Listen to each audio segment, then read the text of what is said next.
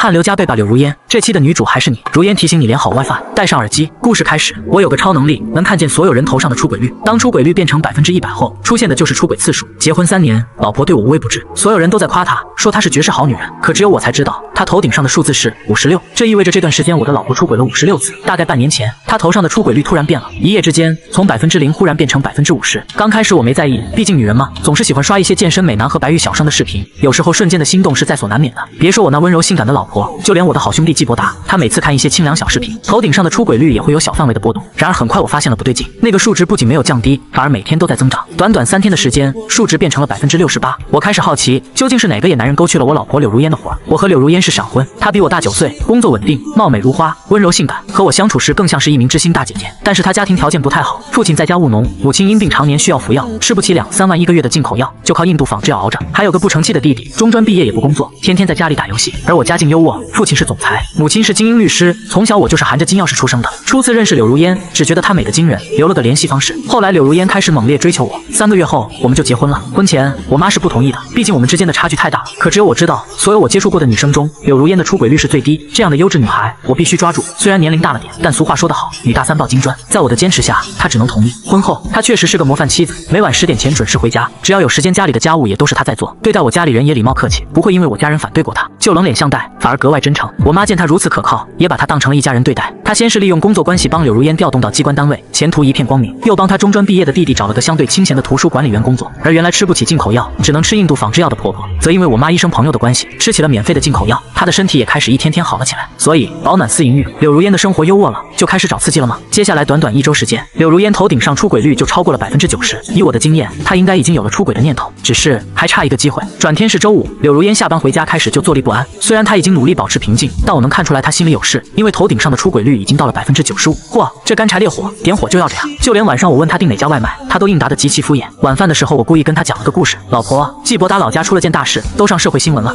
什么大事？她夹着鸡翅往嘴里送，心不在焉地问。季伯达的邻居婶子出轨了，被大哥抓了个正着，两人正在床上颠鸾倒凤呢。大叔一生气，把男的命根子给咔嚓了，随后把那东西随手扔进马桶里冲走了。我比了个剪刀捡东西的姿势，柳如烟吃饭的手一顿，头顶上的出轨率瞬间下降到10%。傻女人成功被我吓唬住了，讪笑道：大哥脾气也是有点大，过不下去离婚就行了，干嘛要动刀呢？我摇摇头，要我说呀，大哥已经很客气了呢。我之前去季伯达家玩的时候，和他打过牌，他说他的人生没有离异，只有丧偶。嘿嘿，你猜当时我说了什么？什么？我说巧了，我也是。我定定地看着柳如烟，她目光有瞬间的闪躲，转而又深情地握住我的手，宝贝儿，你放心，我这辈子只爱你3%。柳如烟这顿饭吃的是食不知味，匆匆扒拉2下就去洗澡了。我之所以跟她讲这个故事，是敲打，也是给她最后的机会。要是知道我对于出轨的态度，她还义无反顾地选择刺激和心跳，那就别怪我了。柳如烟洗澡一般10分钟完事，今天却足足洗了快1个小时，而我家的热水器最多只能坚持半小时。我翻找了2下，果然手机被她带进浴室了。贴着门仔细听了一会，有水声，还有柳如烟的说话声，声音很小，时断时续，似乎在安慰什么人。等她假模假式地擦着头发出来，大呼今天这澡洗得痛快的时候，我猛然发现她的出轨率又涨回去了，居然升到了80%。片刻后，她的手机响了，她到阳台上接了个电话后，唉声叹气跑到我面前来，哎，宝，公司叫我去送文件，我今晚怕是不能回来了，送的文件需要过夜，领导在隔壁室开会，有份非常重要的文件，明天早上宣讲的时候要用，我得连夜送去。你要是不放心，我就让别人去。我怔怔地盯着她，嚯，影帝啊！她见我不说话，以为我不乐意，眼里的失落一闪而过。既然宝贝儿舍不得我去，那我就不去。50%，既然是工作要求，那你去吧，早点回来。我淡淡道。她隐藏着内心的激动，嘴上说着抱歉，出门前又亲了我几口，恋恋不舍地关门。我看着她的背影，100%。看来刚刚的故事她是一点也没听进去啊，那就别怪我不客气了。第2日，直到快下午，柳如烟才风尘仆仆地回来，她眼底的青涩透露出疲倦和困意，以及隐隐的满足感。废话，能不困吗？她头顶上已经不再是百分比，而是数字7。好家伙，一夜7次郎啊！她殷勤地给我削着水果，说着昨晚领导表扬她，等她工资涨了一定给我买最新款的菠萝手机。听着她给我画大饼，我只觉得一阵恶心。我千挑万选，选了个出轨率最低的柳如烟，没想到却还是出轨了。我开始思索，柳如烟出轨率最开始出现不对劲的那天究竟发生了什么？对了，她去参加了中学同学聚会，回来后她状态正常，我就没有把事情往那方面想。现在想想，同学聚会是旧情复燃以及婚外情的摇篮，很多人喝了2两猫尿就能上头，像条发情的狗，忘记家庭，忘记底线。很快，柳如烟头上的数字又上涨到15。我找了私家侦探，让他们帮我调查具体信息。这边刚找完私家侦探，门铃就响了。一看猫眼，是柳如烟的爸妈和弟弟，我头瞬间大了。这3人在婚前伏低作小，只差把我哄到天上去了。婚后却逐渐露出了贪婪的獠牙。先是婆婆病好后想要重建农村房子，管我借了一大笔钱，说是借，但丝毫不提还的事。再然后是小舅子要我介绍富婆给他。其实小舅子的长相确实还是不错的，如果他好好表现，说不定还真会钓个富婆。我给他介绍了个我知根知底的富婆好友，但他太精明太贪了，见第一面就让富婆给他买手机买项链，还暗示他晚上可以开房。哪个富婆都不是傻子，会嫁给这种货色。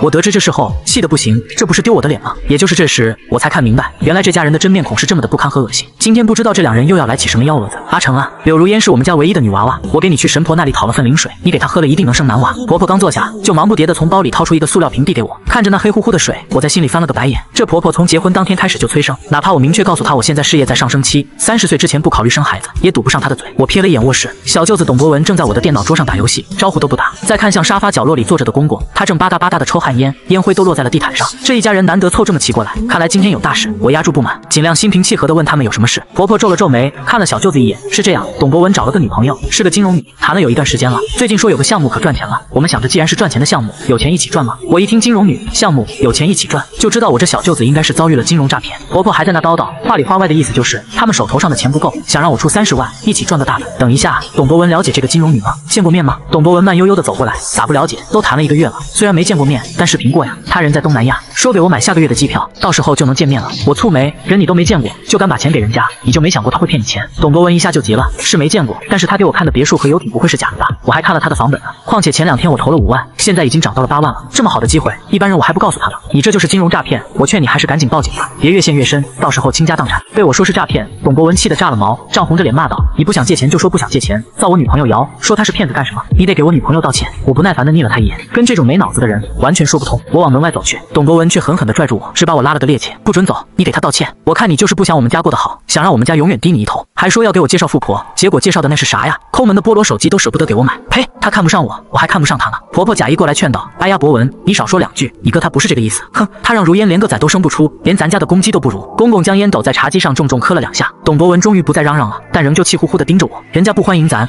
走就是了，没必要说我儿媳是骗子。公公咳嗽2声，董博文有句话说得对，在农村不下蛋的鸡活不过1年。阿成，这都3年了，你必须给我们老秦家一个说法，是生还是不生，你得去痛快话吧。婆婆也道：对啊，这都3年了，阿成不会是你不行吧？我都要被气笑了。原来看那种反诈警察上门劝阻不要打钱，结果反被质疑和责骂的视频，还觉得世界上怎么还有这样没有脑子的人。今天倒是看了现场版本，本来还想提醒一下，看这一家人的态度，我顿时觉得没有必要，反而还要将计就计给他们设个套。我想了想，故意道：抱歉，是我自己没了解清楚就怀疑弟媳，既然能赚钱，想来这个项目是没有问题的，可以抓紧时间多投点，要不错过这个村就没有这个店了。董博文嘴角扬起得逞的微笑，不过我们最近是真没钱，你要是需要钱的话，可以考虑一下贷款呀，反正项目很快就能翻倍，贷款利息才多少啊？而且既然项目稳赚不赔，那何不多借点呢？我给你推荐个靠谱的借贷案，你借个100万，到时候翻倍就是200万了。他原本期待的脸在听到我说贷款时冷了下来，但听到我说网贷可以借100万，又跃跃欲试起来。对了妈，还有生孩子这事儿，我们原本就打算今年要小孩，本来想怀上了再给你们一个惊喜，没想到你们提前来问了。婆婆一听到生小孩，立刻又拍着巴掌喜笑颜开。打发完这个奇葩家庭，我嘴角勾起一抹冷笑，我已经迫不及待看到他们一家赌债的日子了。3天后，私家侦探给了我一沓资料，我坐在咖啡馆里慢慢拆开资料袋，里面有一沓照片，照片都是偷拍的，经过放大，人脸有些模糊，不过足以能认出那就是我的老婆了。有的是男人亲吻柳如烟面颊的，有的是男人和柳如烟走在路上，男人手放在柳如烟臀部的，还有一张是2人在酒店里，窗帘没拉，男把柳如烟人抵在墙角狂啃的。这张照片里，男的上衣都被脱光了，啥也没穿。我一张一张翻着，越看眉头越紧皱。不仅仅是因为柳如烟出轨的事实被赤裸裸地摆在明面上，更重要的是，这个男人我似乎在哪里见过。高挑的个子，消瘦的身材，灰黑色中分短发，喜欢穿背带裤，是个精致的男人。我在脑海里过了一遍所有我们认识的共同朋友，全都不符合这张脸。我思考了好久好久，都没有答案。这时我亲妈给我打来电话，喂，阿成啊，我和你艾坤叔叔环球旅行回来了，给你带了好多东西，你今天晚上有空就过来一趟。我忽然脑子里一道闪电，卧槽，那个男人是我后爸宋艾坤。我的家庭有点复杂，我亲爹妈在我15岁的时候离婚，离婚后我跟我妈生活，上大学后我妈和继父结婚，2人过得十分幸福。而我亲爹伊藤胜超离婚后去了临时定居，一直未婚，不过女朋友不断，直到去年亲妈和宋艾坤认识，2人飞快地领了证，但是还没办婚礼，转头就出去环游世界了。宋艾坤我只见过一面，比我大5岁，中专毕业，酒店前台。说实话，我很不喜欢他，可女人就喜欢他这种帅气英俊的小男人。他总是抱着我妈的胳膊一阵腻味，让人起一身鸡皮疙瘩。要知道，我妈都50了，比他大20岁。要说宋艾坤嫁了个比他大20多岁的女人图什么？自然是图我妈的钱了。我妈名下7家公司，早就财务自由了，况且人都半截入土了，说不定再过几年嗝屁了钱都是他了。而柳如烟只知道我的亲妈找了个年轻男人，叫什么名字等具体情况一概不知，更没见过面。电话那头的亲妈见我久久不说话，又唤我名字道：阿成，想什么呢？我让你宋叔叔在豪雅大酒店订了个包厢，咱们有2年没见了吧？哦对了，今天你把那姑娘也带上。是的，我妈也不喜欢柳如烟，结婚前和我爸一起阻止过，这是2个人难得得统一的一件事，哪怕知道柳如烟现在对我很好，对她的称呼也一直是那姑娘那姑娘。好，我心砰砰直跳，毫不犹豫地答应了。这种修罗场我必须在呀！我提前下班买了几罐上好的茶叶和威士忌，开车去接柳如烟，让她好好拾掇拾掇，今晚去见我妈。她有些迷茫啊，这么隆重，不是前2天刚见过吗？不是我后妈，是我亲妈。她就是那个找了一个大不了你几岁后爸的亲妈。对，他俩领证后就出去玩了，前不久刚回来，还给我们带了礼物。今天打电话让我们去拿，顺带一起吃个饭。我观察着柳如烟的表情，连她细微的小动作都不错过，但从她的反应来看，她应该不知道我的后爸就是宋爱坤。我们开车到临市只要1个小时，很快就到了豪雅大酒店。迎宾小姐把我们迎上2楼，还没进门就听到里面的说话声：“老公，我好饿呀，昨晚你净折腾人家，现在我饿得能吃下1头牛了。那你先吃点，一会儿我再加菜。对了，上次我看的那辆兰博基，好，给你买。房门虚掩，声音虽小，但能清楚听到对话的。我视线扫过柳如烟，她眉头越皱越紧。我伸手推开门，爸妈。老妈先是一愣，转而高兴的大笑：“哟，我的乖儿子最近越来越懂事了。”她当然高兴了。之前我见宋爱坤，从来都是叫宋哥，今天当着面叫爸，可不就是承认他这个后爸了吗？我余光扫过宋爱坤，果然，当他看到跟在我后面的柳如烟，脸色煞白，眼睛瞪得老大。而柳如烟身体的僵硬让我不用看也知道她表情有多丰富。我用胳膊肘对了下愣住的柳如烟：“老婆，愣着干嘛？快叫人啊！”妈。她机械性的把手中的礼物递到我妈手中，我妈爱的答应一声，乐呵呵的接过东西。还有呢，叫爸呀！柳如烟嘴唇轻颤，微张了下，最终还是艰难的喊了声爸。宋爱坤把额前双分发别到一边后，尴尬的站着。孩子叫你呢，你应一声啊。我妈有点不高兴。宋爱坤勉强应了一声。如果说之前我还怀疑有没有可能是我认错了照片上的人，那么今天我可以100%确定柳如烟和宋爱坤有问题，因为这2人头顶的数字都是31。宋爱坤一反之前黏着我妈的娇憨模样，端端正正的坐着，举止中带着点拘谨和惶恐。妈，你们什么时候回来的？也不通知我们俩一声，我们去给你们接机啊。我搂着柳如烟的胳膊，笑着对老妈道：“刚回来没多久，本来还想再去一趟马达加斯加的，但爱坤他爸临时有个什么同学会，死活要参加，这不就提前回来了吗？”我眨巴着眼睛，故作好奇的问：“什么同学会啊？这么重要？也没什么，嗨，好多年同学没见了，这次大家到的比较齐，我想着我总不能缺席吧，就回来了。”宋爱坤低头抿了一口茶，遮掩住眼底的慌张。呀，对了，老公，你前段时间不也参加了同学会吗？最近同学会挺多嘛，要不改明儿我也办一个。宋爱坤一口水喷了出来，呛得满脸通红，拼命咳嗽。老妈没看出来有什么问题，还让服务员送餐巾纸来。除了我妈，其他人这顿饭吃得各怀心事。推杯换盏中，我妈有些醉了，柳如烟也一直在给我倒酒。我假装醉了，爬在桌子上。宋爱坤借口喝多了去上厕所，柳如烟特意等了一会儿，心事不宁地瞄着门口，最后借口结账也溜了出去。我跟着柳如烟身后，她七拐八拐到酒店地下停车场，探头探脑地来到一个角落，角落阴影里蹲着一个人，宋爱坤。柳如烟看当即叫出声：“爱坤，你为什么会去给了那个老女人？她都这么老了，能给你什么幸福？你问我还想问你呢，为什么你是她儿媳妇？我刚刚好害怕，差点被发现了。”宋爱坤站起身来，眼中泛泪，慌张中带着些后怕。还有，我也不知道今天来的是你啊，我要是知道今天就不来了。柳如烟原本有些烦躁，看到帅哥啜泣，心中泛起怜悯，将他搂在怀里。柳如烟，以后咱们还是不要见面了，要是被他们发现了，你真的这么想的吗？柳如烟低头问向宋爱坤。可是我们这样是不对的，我们都结婚了，我们不能对不起另一半。柳如烟叹了口气，警惕地回头看了一眼，确认四下无人后，将宋爱坤搂在怀里。可是你不觉得儿媳和后爸更刺激吗？啊，讨厌！呜！宋爱坤的口被堵住，发出呜呜的挣扎声，最后身子软下来。我躲在柱子后头，冷眼看着这恶心的一幕。要说我有多喜欢柳如烟，之前确实喜欢，可女人脏了就必须丢掉。但是头脑一热轻易离婚这种亏本买卖我可不干，那些我和我妈给予她和他们家的，必须让她加倍还回来。我有想过要不要现在就告诉老妈她头上已经一片绿洲了，可思考再三，还是决定暂时不说。毕竟是50岁的女人了，在这个年纪遇到自己认为的真爱，结果却发现所爱之人和自己的儿媳搞在一起，要是知道真相，怕是会一气之下脑溢血。我得徐徐图之。过了很久，这两人才一前一后的回来。我和老妈正在聊天，老妈满脸酒气，大手一挥：“大家今天都喝高兴了吧？阿成啊，你俩就别回去了，明天周末也不上班，就住我家里。正好家里的大别墅刚装修完，你们还没去过吧？走，去看看。”老妈之前一直住的是市中心的大平层，毕竟方便办公，有急事也好处理。这几年年纪大了，很多事情都交由手下处理，她乐得清闲，就搬进了早就买好的郊外别墅。助理负责开车，老妈拉着我坐在中间座位，叨叨旅游途中的趣事。宋爱坤和柳如烟则坐在最后排。那次在舍塞尔，我刚下水，嘿嘿，儿子你猜怎么着？我就看到了一只那么大的鲨鱼。嘻嘻，我活了这么大岁数，还真不知道鲨鱼肉吃起来是啥味道。我就跟你爱坤哥说，现在该叫爸了。嘿嘿，跟你爸说，咱要不也抓一只？老妈眼神迷离，说话断断续续。我听着，眼睛时不时瞄一眼车内后视镜，这两人正襟危坐，目不斜视，可我却看出了不对劲。柳如烟和宋爱坤虽然中间隔了1臂的距离，但柳如烟的裙子在微微颤动，像是微风在吹。可是车里哪来的风？我又看向柳如烟，她头看向窗外，腿却是偏向宋爱坤这边的。以我的角度，只能看到膝盖，膝盖以下是看不到的。但我知道这两人的脚绝对没闲着。偷情吗？越是容易暴露的地方，觉得刺激。老妈的别墅位于半山腰，是园林式的私家别墅。之前我只在毛坯的时候来看过，现在装修好了，里外也焕然一新，每一处设计都透露出奢华。宋爱坤伺候我妈更了意，大家都累了，我妈招招手让我和柳如烟赶紧去客房休息，明天起来再好好喝一顿。我洗完澡就酒精上来迷迷糊糊睡了过去。等我猛然惊醒，一摸床，柳如烟不在身边，墙壁上的挂钟显示凌晨2点。柳如烟，柳如烟，我喊了2声，声音回荡在空旷的客房里，无人回答。卫生间里也没人，她不在房间，也不在卫生间。我翻了个白眼，这狗东西一天都忍不住。我出门拐了2个弯，听见室外竹林里传来窸窸窣窣的声音。我们这样是不是不太好？宋爱坤羞涩的声音传来。刚刚在车上你就一直蹭我的脚，怎么这会觉得不好了？柳如烟道。宋爱坤偷偷道，讨厌，你老公睡了，他酒量不好，早睡了。哟，心疼他了。我现在心在你这里，哪还有时间心疼他呀？一阵口水音，柳如烟一阵娇喘，试探性的问，可是明天你就走了，我舍不得你。宋爱坤淫笑，是舍不得我呀，还是舍不得他呀？你摸摸，这段时间他可想你了，我差点要吐出来。柳如烟一声娇呼，刺激吗？刺激，那今天就多刺激几回。刚刚我跟你说的是你决定的怎么样了？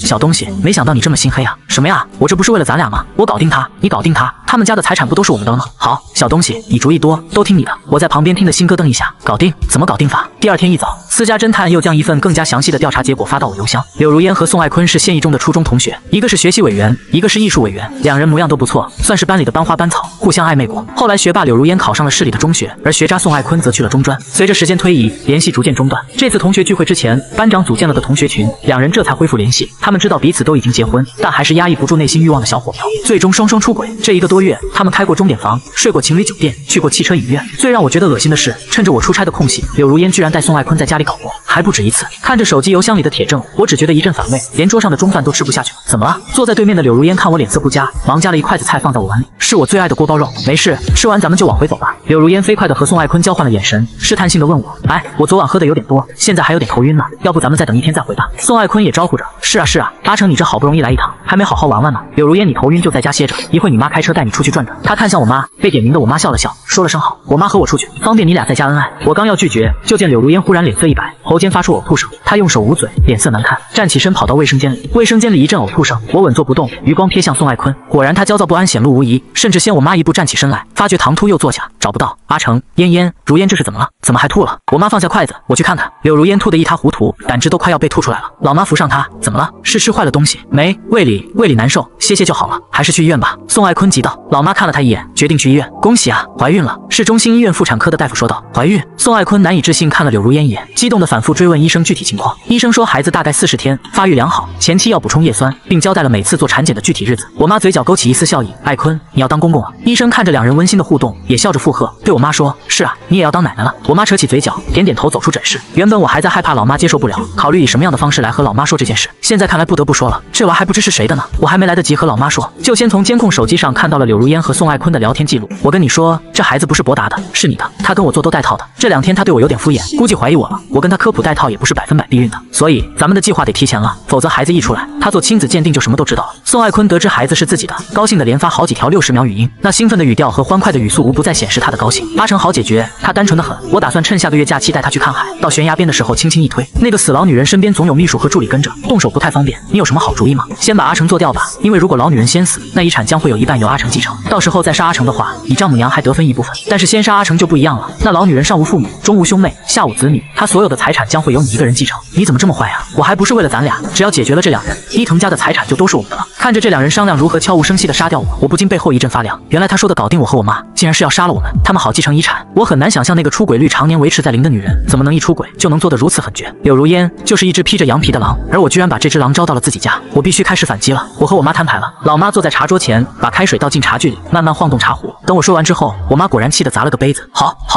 她居然干出这么不要脸的事，我就知道那孩子不是你的，这贱人居然还是和自己的。阿成啊，咱俩都眼瞎呀，找的都是什么玩意儿？我妈一拍桌子，桌上的杯盏哗啦响，胸口剧烈起伏，脸涨得通红。我生怕她一口气没上来打过去了。妈，现在已经不仅仅是离婚的问题了。我又把手机上商量着怎么杀我们的聊天记录给老妈看了，看着看着，老妈居然徒手捏碎了另一只茶盏。她阴沉着脸，脸上满是肃杀之气。阿成想怎样？我想让他们死。老妈满意点头，好，不愧是我大儿。我先给我爸打电话，让他先帮我干2件事：1，停柳如烟的职；2，停婆婆的药。我爸很疑惑，问我是不是吵架了。我索性把所有的事都和盘托出，但只说了柳如烟和宋爱坤厮混在一起，柳如烟怀了宋爱坤的孩子，但柳如烟要杀我和我妈的事并没有说。我怕说了后，他控制不住自己的脾气，直接做出犯法的事。崽呀，你要是打算离婚，爸支持你，想报复回去，爸也支持你。在我开始行动的同时，柳如烟也开始了行动。他背着我去野海滩悬崖踩点了2次，并且亲自租船去到了悬崖下面，再三确定摔下去几乎不可能有生还机会，并且还和宋爱坤计划在杀了我之后，用烧炭自杀的方式杀死我妈，继承她所有的遗产。这天下班回家，柳如烟殷勤地给我捏肩揉背、剥橘子，好一会后才道：“宝贝儿，下个月长假，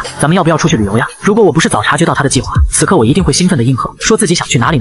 我装作期待的样子：“好啊，去哪儿？海边吧。我有一个朋友是搞摄影的，他发现了一处野海滩风景特别好，拍照可好看了。”我答应了下来。他触摸着我的肩头，跟我规划要带些什么东西，路线要怎么走，去几天。我只觉得周身寒冷。既然你想在哪里终结一切，那就如你所愿吧。我安排的第一个雷很快就炸了。柳如烟停职了。这天她魂不守舍地回到家，一回来就跟我说我被停职了，说我挪用公款。我疑惑地看着她，问她挪用了多少。柳如烟有些心虚地说没多少，转而话锋一转，凑近我讨好似的说：“嘿嘿，宝贝儿，你能不能帮我跟咱爸说说，看看能不能帮我找人打点一下？”柳如烟的这个工作是我爸帮着弄进去的，油水多，正事少，好多人削尖脑袋都想进这个部门。这么好的工作，忽然让他停职接受调查，他心里慌了。更何况挪用公款，轻则免职，重则坐牢。哦，我帮着问我爸爸，但是打点关系还得不少钱呢。他一听有戏，立刻道：“我先转你10万，不够再说。”见我盯着他，他又讪笑着兀自解释道：“哎，我可没藏私房钱啊，这钱本来是要给你个惊喜，准备给你买菠萝牌手机的。”确实，柳如烟的工资都会上交，可他这个工作的油水很多，待了3年，绝对不止这10万。行，那你给我现金吧。柳如烟立刻了然的神色，我懂，打点嘛，还是现金安全。接下来的几天，我又以钱不够为由，找柳如烟要了20万，直到她再也拿不出钱来为止。据我所知，柳如烟在工作这件事上和宋爱坤有了分歧。柳如烟觉得这份工作钱多事少，丢了可惜，还是等恢复工作再动手。宋爱坤却觉得这工作丢了也就丢了，还是除掉我比较重要，只要除掉我和我妈，伊藤家的钱就都是他俩的了。柳如烟有点被说动了，但还没有完全答应。很快，第2只雷也爆了，婆婆和小舅子气冲冲地找上门来，一上来就质问我怎么回事，怎么把我要停了？我看着婆婆气势汹汹的模样，有些好笑。要知道3年前第一次见她，她吃着便宜的印度仿制药，副作用让她整个人憔悴又浮肿，走路都困难。要不是我爸找了关系搞到进口药的赠药，她哪里能这么有精神头来我家作威作福？哎呀，我忘了跟你们说了，我爸认识的那个医生说以后不负责这块了。什么？那以后我吃药怎么办？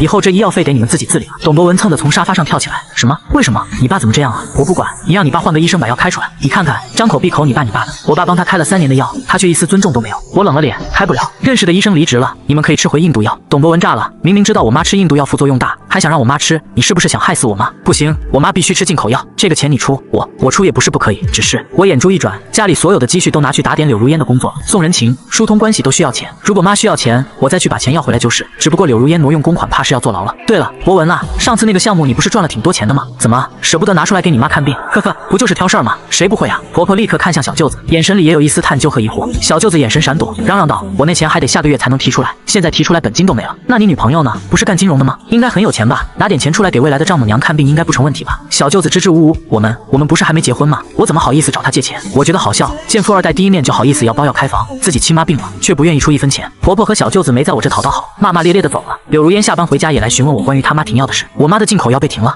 可每个月2万多呢。仿制药虽然才几千块钱，可药效不好啊，副作用太大。上次因为副作用直接进抢救室了，她急了。我漫不经心道：“那没办法咯，以后的医药费得你自己想办法。我的钱都给你去疏通关系了，哪还有钱了？”她想了想，你把上次我给你的10万先给我，我把这个月的药费付了。我笑，那钱打点关系都花的差不多了，现在还有3万块没动，够付你妈1个月医药费了。你看这3万块是给你继续疏通关系呢，还是付你妈的医药费呢？她正愣住，眉头紧锁，但也只犹豫了片刻。既然都打点的差不多了，继续吧。我妈的医药费我想办法。呵呵，女人嘛，虽然看着孝顺，可关键时刻遇到事，顾得永远是自己。我还以为她有什么办法，原来是找宋爱坤借。可宋爱坤的零花钱早就被我妈以公司周转不开为由停了，她自己又没有存钱的习惯，手上就只有几千块的零钱。没办法，柳如烟就只能让她妈再吃回印度仿制药。可这仿制药的副作用反应实在是太大了，婆婆才吃了1个礼拜就再次住进了医院。柳如烟又慌慌张张的来我工作单位来找我，她理所当然道：“我妈又进 ICU 了，1天1万多，我没有这么多钱，你给我点钱。”我不耐烦的打断她：“咱俩的工资都用来还房贷车贷，剩下的钱就只够生活开销了，你又不是不知道。”柳如烟热切的眼神渐渐失落，她又问：“那能不能找咱爸要点？算我借的，我发工资了再还回来。”柳如烟，我爸已经在帮你疏通关系，让你恢复原职了，现在又找他借钱，是不是不太好？这钱你自己想办法吧。对了，你弟弟有个项目挣了100多万，你来找我借钱，不如找他拿钱。柳如烟愣住：“啊，什么时候的事？我怎么不知道？”“你当然不知道了，天天计划着怎么杀我，哪有时间关心家里人？”我嘴角勾出一丝讥讽的笑：“你问你弟弟啊。”婆婆还在医院里躺着，柳如烟和董博文大吵了一架。柳如烟得知弟弟找了个金融女，还借了100多万去搞那个什么项目的时候，气得差点没把董博文从楼上扔下去。他自然知道这是诈骗，但董博文已经钻了牛角尖，根本不信，反而说柳如烟是嫉妒他找了个有钱女友。我故意在旁边劝着：“你别着急，我看了那个女的照片，不像是骗子，不是说下个月就能把钱拿出来了吗？再等等。”柳如烟不可置信地看着我：“你脑子怎么也糊涂了？这就是诈骗！走走，去报警！”他走了2步，颓然地停下脚步。这种关键时刻，他不想和警察打交道。100万虽然多，但只要继承了伊藤家的财产，这都是小钱儿，所以他只能作罢。医院催着缴费，柳如烟没办法，只有先找同事和朋友东拼西凑了10万块，把婆婆的医药费交了。她计划着杀我，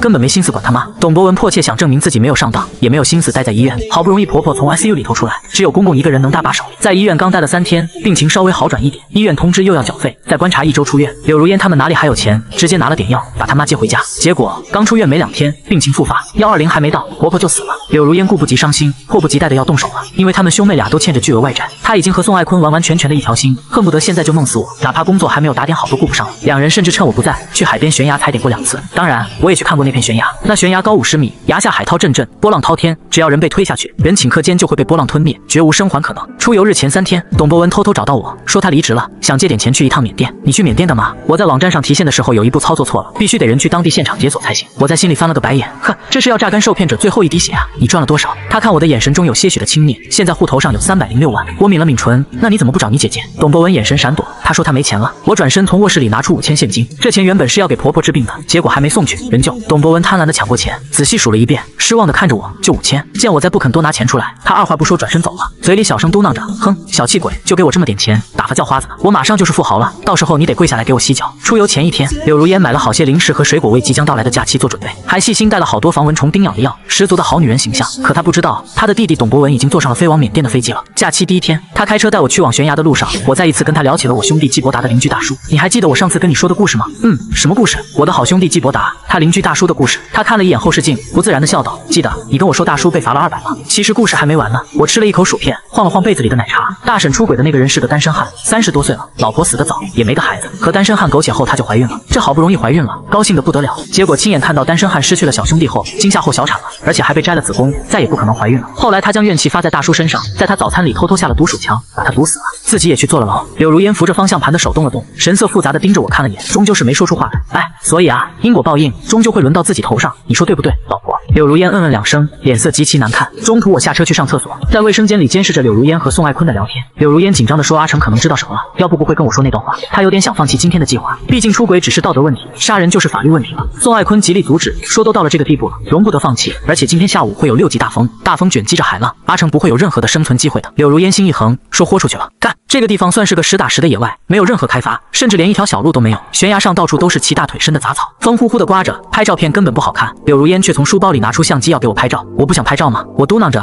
风太大了，吹得我头发乱飘，一点都不好看。柳如烟扫视了一圈四周，无人，她阴恻恻地看着我，拍一个嘛，也许以后就不会来这儿了。你往后退一点。我抬眸看她，纹丝未动。你往后退一点，乖，再往后退一点。柳如烟没了耐心，嗓门越来越大声，甚至上前来扒拉我。退到哪儿？退到把伊藤家让给你和宋爱坤吗？我冷笑，她瞪大眼睛，猛然间又癫狂地大笑起来。你都知道了，知道也好，不过没关系，你死了，没有谁会知道的。柳如烟，我自问我们家没有对不起你，你为什么这么狠心？是你们是没有对不起我，但是你们家每个人都瞧不起我，觉得我穷，觉得我是农村人。你们一家人高高在上，从指缝里流出的那点小恩小惠，就要我感恩戴德，让我唯命是从。你做梦，我才不要你的施舍。他几乎是嘶吼着说出这段话的，我只觉得好笑，没想到他居然是这么看我们家的。平时装的恭谦有礼，但骨子里的自卑之花在阴暗处蜿蜒扭曲。我们对他好，他丝毫没有感恩之心，反而觉得理所应当，觉得你瞧不起他。所以你的工作，你弟弟的工作，还有你妈的医药费，你都觉得是我们在施舍。我说的话似乎是戳到了他的痛处。柳如烟表情扭曲，没错，难道不是吗？所以你和你岳父搞在一起，这是乱伦，那又怎么样？我喜欢他。说完他更加疯狂，阿成，别怪我，我真心喜欢过你，但现在你必须去死。他伸手朝我扑了过来，我往后退了几步，脚边半米处就是悬崖，你去死吧。他往前猛地一推，我侧身一闪，惯性让他刹不住车，擦肩而过的瞬间，他眼底的狠意一闪，伸出手拽住我的衣袖，扑通扑通，2声巨大的坠落声响彻在海面，海浪几乎片刻就将我吞没。那个先我1秒落入水面的柳如烟扑腾2下不见了踪影。他会游泳，但只是会。这么大的海浪，以他的3脚猫功夫，抗不过1分钟。10几米外，一艘快艇驶来，坚持住，我们来了！咕噜咕噜，救我！柳如烟奋力地从海面上探出手，海水一浪浪地打过我的头顶，我屏住呼吸，努力控制住情绪，尽力让自己浮在水面上。不到10秒，一个软梯甩在我身边，我抓住软梯，3两下爬上快艇，救我！咕噜咕噜啊，我错了！咕噜咕噜，快救我！柳如烟在我身后10来米处，海浪卷挟着她往深海处拖，她已经顶不住了。你没错，是我错了，我就不该让你这白眼狼进家门。我说过，我家没有离异，只有丧偶，这下你信了吧？对了，你弟弟去缅北了，他也回不来了，你知道吗？是我给买的机票。柳如烟绝望地看着我，还想再骂我点什么，但是他骂不出来了，海水堵住了他的嘴。为了帮助柳如烟完成这场完美的谋杀，我准备了足足1个月。这1个月我没有去上班，而是在学习各种技能。我去学了游泳，学了搏击，甚至还去学了击剑。让教练专门教授我躲闪，就是为了在关键时刻能够躲过他致命的一击。诚然，我可以拿着手机里的预谋杀死我的聊天记录去报警，然而未发生的事，最多判个几年而已。而我想要的是他的命。为了反击，我做了2手准备。悬崖的大树后被我安排了一对来旅游的情侣，他们的摄像机正好拍下了柳如烟推我的一刻。悬崖下面有一艘快艇，还有5个救生员。如果被推下去的是我，有人救我，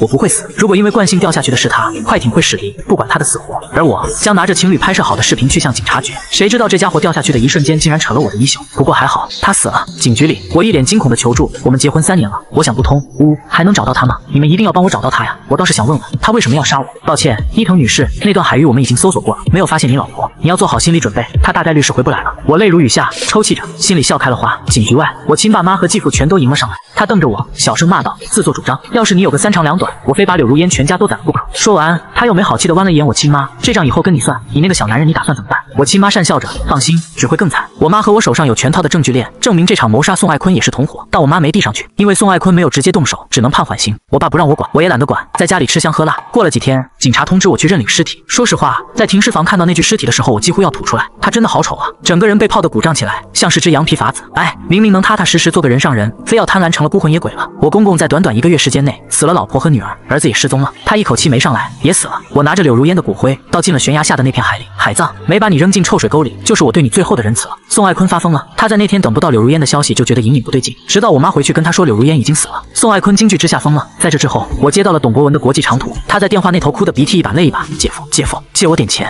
别打了，我会搞到钱的，求求你了！他们逼我接客，我不接他们就要把我送到水牢里去，还要卖我器官。